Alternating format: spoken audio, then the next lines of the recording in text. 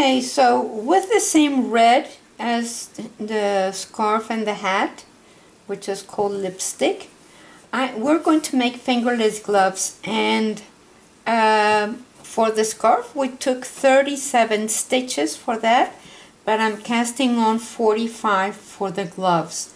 So at the beginning you're going to cast on your stitches and you're going to make ribbing. So that means one row of knit and purl, which is knit and purl, knit and purl, and you go like that the whole row. And then the next row you're going to start with a purl. So this is knit and purl. You're going to end with a knit, and I'll come back on the second row. Okay, I'm finishing my first row. Here we are, and we finish with a knit. We turn, and row number 2 of the ribbing is purl, knit, purl, knit, and you end with a purl. So now you're going to be doing these row number 1 and number 2 6 times. That means you're going to have 12 rows in total for the ribbing. And I'll see you when I end this row. So that means you're going to cast on your 45 stitches, and then you're going to knit your 12 rows, which is those 2 that I told you, 6 times. And then we're going to start with row number 1 of this stitch, so the pebbles. So of course that means we're going to end up doing row number 1 again, because that's what number 1 of the pebbles is. So knit and purl, and I will see you at the end of this row. Okay, so I finished the first row of the pebble stitch of the double seat skip stitch, and so that means I knit, purl, the same as number 1 of the ribbing. So I am going to put a pin there to signal that this is the side in which I change my stitch on only knit and purl without skipping. So this, I'm going to consider it my right side. So row number 2, if you remember, let's do it again. You're going to knit 2 and then put your yarn to the front and pass the next one as if to purl. Then knit the next one and pass the next one as if to purl. Knit and pass, knit and pass, knit and pass. So let's do this whole row. Knit and pass. This is a very nice look. So knit and pass, knit and pass. Okay, do that for the whole row, and it looks very pretty. And I'm just going to make the simple fingerless gloves. You can make the thumb if you wish, and we have gloves with instructions on how to do that, but this time we're going to just make the hole for the thumb.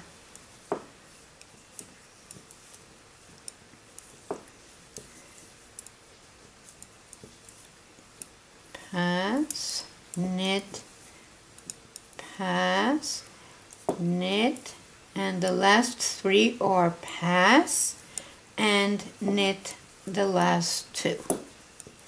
Okay, so row number 3, you are going to purl,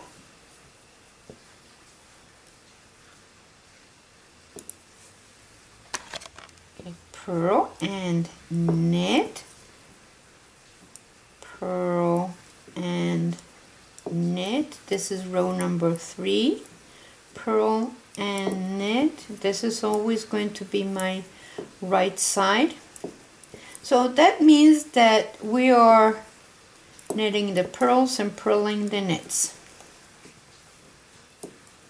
which is the same as the double seat stitch. It's just that rows number 2 and 4, that is when we skip the purls. Okay, so I'm going to do this a whole row and I'll see you at the end of it, because this is just plain ribbing, knit and purl.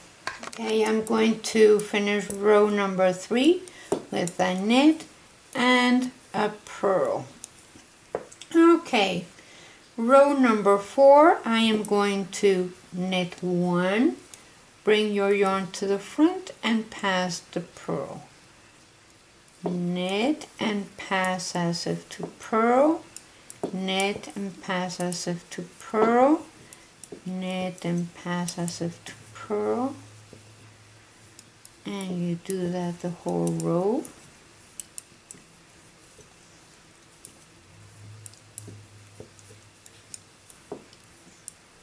And these are very nice gloves, and with this yarn being so warm, and this yarn is so soft, so it's going to be nice for my hands. Neat. I guess everybody's going to want them. Oops. Okay. Attention. Skip. Knit and skip. Let's see if I skipped all the purls. Yep. And knit and skip. Knit and skip. And so you repeat these 4 rows until you have the height that you want. And I don't know how high I'm going to want it, but I will come back and tell you. So knit and skip and knit the last one. So here I have my 4 rows of the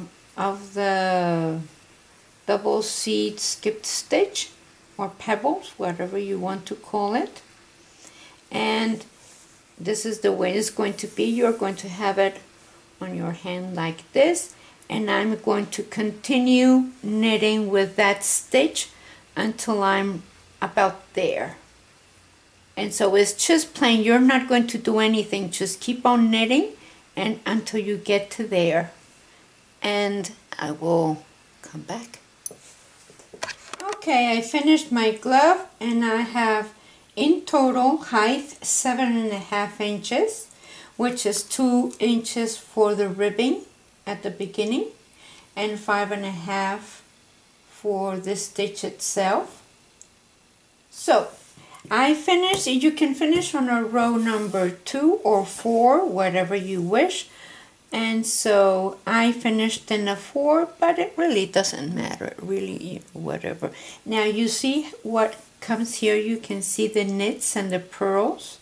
You can see them, and that's what you're going to be doing as you bind off.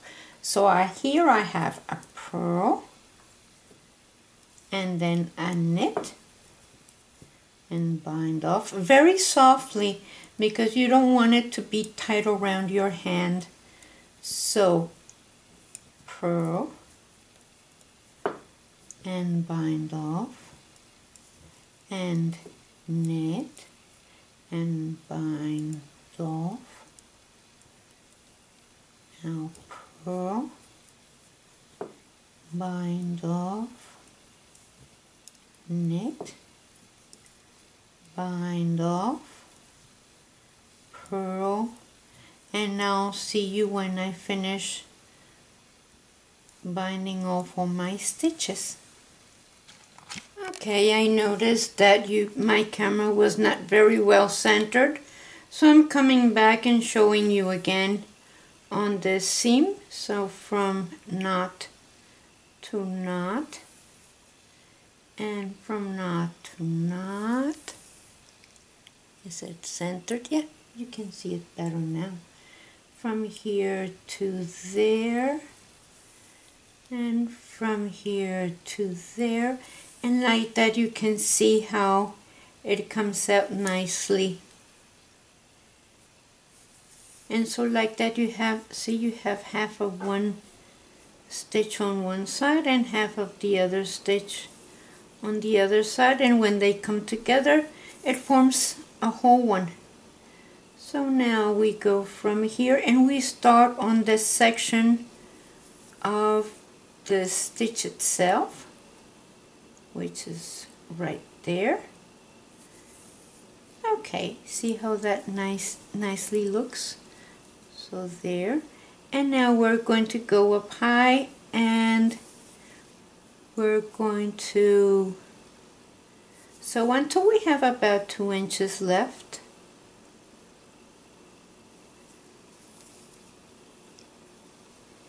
Guess you can see me now. Okay. There we go. From knot to knot. And you want it nice and sturdy. You want to tighten that, not too much because you don't want to frown it. So there we go. Let's see how much we need to leave for the thumb. From here to there, and from here to there.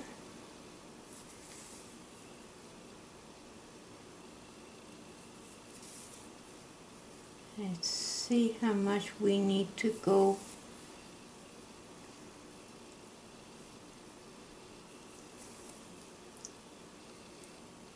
Okay, we're almost there. I think we're too high, so let me get 2 off. Let's see how this feels. It feels a little bit tight, so take 1 off. So let's see which one it is. That one. Okay, that feels good. And that's the way it's supposed to look. See how nice? Okay, so that's enough, and then I'm going to take my yarn.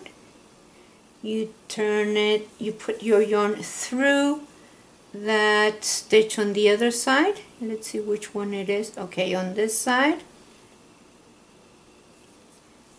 Turn your glove toward the inside. And you're going to pick up a strand from one side, a strand from the other,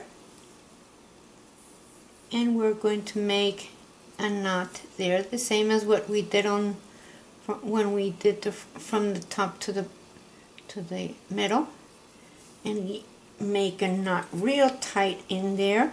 And now you can weave in that yarn. We can weave it in there. There we go.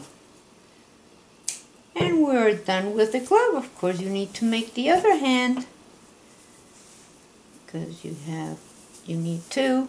So this is the way it looks. Look how pretty that is. It's nice and soft at the top. It doesn't bind your hand. You can move your fingers nicely.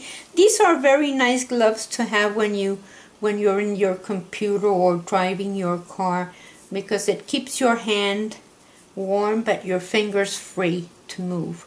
So this is very nice. Thank you very much, and I will see you soon.